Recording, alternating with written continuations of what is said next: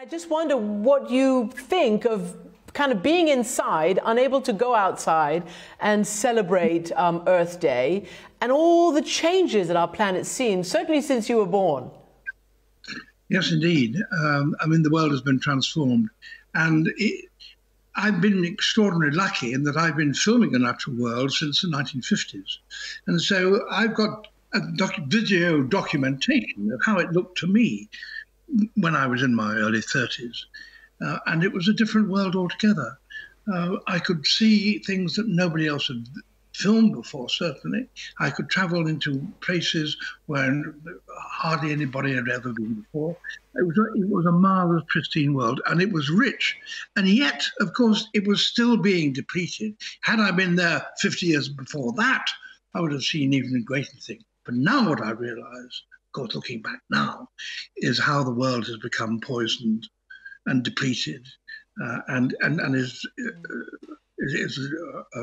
wrecked, really, from many points of view, and there are dangers on the horizon. Let me ask you before I go back, because you're right. You know, in your lifespan, I mean, you're 93 years old. That's a well-known fact. I'm not being indiscreet. And as you say, you've seen these massive transformations. But I led into this, and surely you obviously have been on top of it as well, by talking about the incredible blue skies, the lack of carbon and pollution in our air, the cleaner waters right now. We've seen the animals roaming around as if it was still a natural world in highways and streets of urban centers. Do you think, wow, look at what could happen if we put our minds to it? Yes, very much so, and particularly in this glorious weather. Of course, I'm locked in, as we say, so I don't get out, even though I'm close to one of the loveliest parks in Greater London, in the Richmond Park. I can't go there, or I'm supposed to stay at home, which is what I'm doing. But the skies are so blue. The birdsong is so loud, and I can hear it over because there's no aeroplanes. I mean, I live quite close to London Airport, and normally I wouldn't be able to talk for longer than 90 seconds or so before a drone of an aeroplane came by.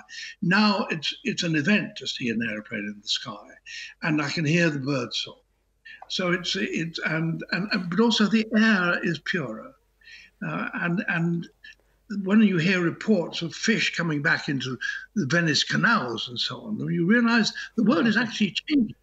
And that change is being forced upon us. The question is, are we going to be strong enough to keep these changes, to do what's needed to retain these improvements in the years to come when we've got over this particular hump?